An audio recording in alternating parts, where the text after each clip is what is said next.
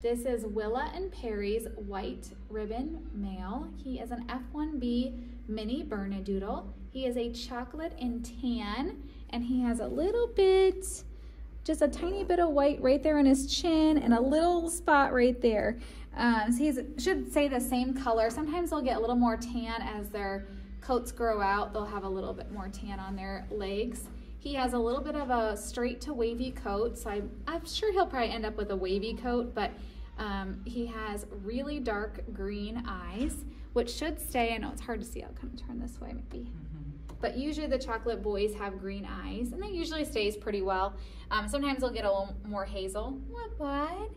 Minis are supposed to be about 25 to 35 pounds. That's a pretty average range, and he's an average size for his litter, so I would expect him to be maybe on the bigger side, but still pretty average. What do you think? Hi. You want to see the toys? The chocolate color is really rare. It's very hard to get, so we get very excited when we get our chocolate boys. We had 2 chocolate boys to choose from.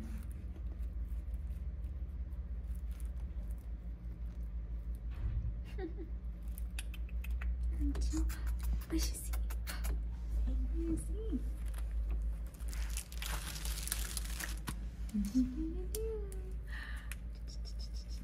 Good following. Good job, bud.